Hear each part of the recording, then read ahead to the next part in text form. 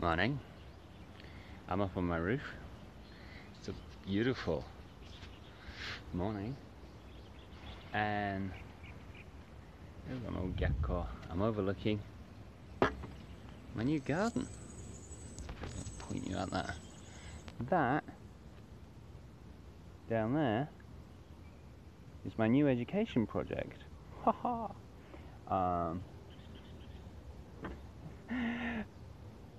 Right now, it's a pile of rubble.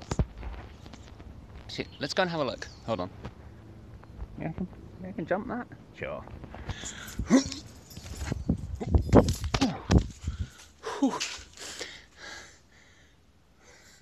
Didn't even spill my coffee. We're now down. We're now down in my new education project, which right now is a overgrown jungle full of I wonder where that door goes. Anyway, we'll find out later. Full of bits of concrete rubble.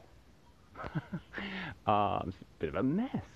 So I guess not right now. In a couple of hours, I'm gonna start tidying it up. And the plan is that it's gonna be a space for kids to play. Anybody who wants to come and play. Kind of modelled on the land in Wales. You know, there's just going to be bits of wood and tools, and kids can come and build a little tree house or a shed or whatever they want to build. Hammer, nails, you know, fun. Probably rig up some kind of climbing frame, maybe with scaffolding poles. Got a couple of trees, probably nothing you can build a really good tree house in, so a bit of scaffolding poles might sort of add to the possibilities there. I think today I'm going to try and rig up, I have a slack line, and I'm going to try and rig it up between those two poles, just because I don't want today to be all about work. And the nice thing about this, I'm not in a hurry. Like, it's just what it is. You come around and play. Kids don't need a lot, you know, they need a bit of space and a bit of freedom. That's what I'm going to try and give them. But there are lots of possibilities. That's my house. Through that door is my living room. And I'm pretty sure that's going to become part of the project. Kids can go in there and, you know, hang out, play computer games. There'll be art supplies, they can make stuff, scissors, paint. And there's a kitchen, obviously, so they can cook. Probably keep the kids downstairs for now, have the family upstairs.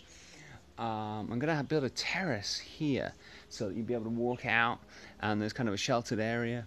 And it's kind of a halfway between the inside and the outside.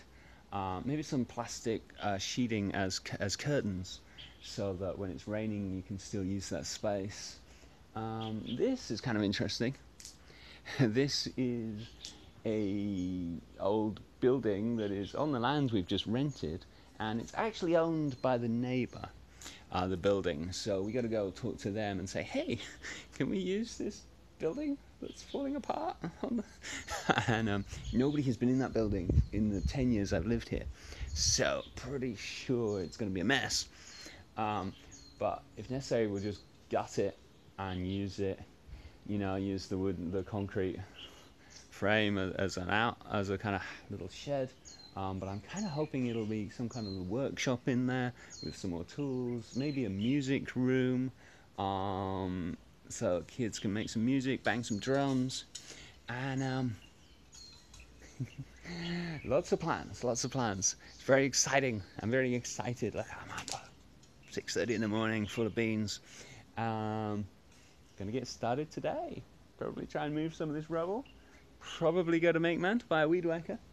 And other than that, I'm going to try and do something fun as well, because I don't want this to turn into, you know, something I work on. I want this to be something I enjoy too, because I'm really doing this for fun. All right, that's my new education project. I'm gonna keep blogging about this, video blogs, YouTube probably. So hopefully you'll be able to see it take shape as things progress. All right. Oh, and if ever you want to come round and hang out, have fun, maybe make stuff, build stuff, help tidy up a bit, You're very welcome. Also, anybody got any odd bits of wood, building supplies you're not using? But don't bring them around right now. But pretty much looking for donations for anything you've got. Alright, thanks very much for watching. Bye.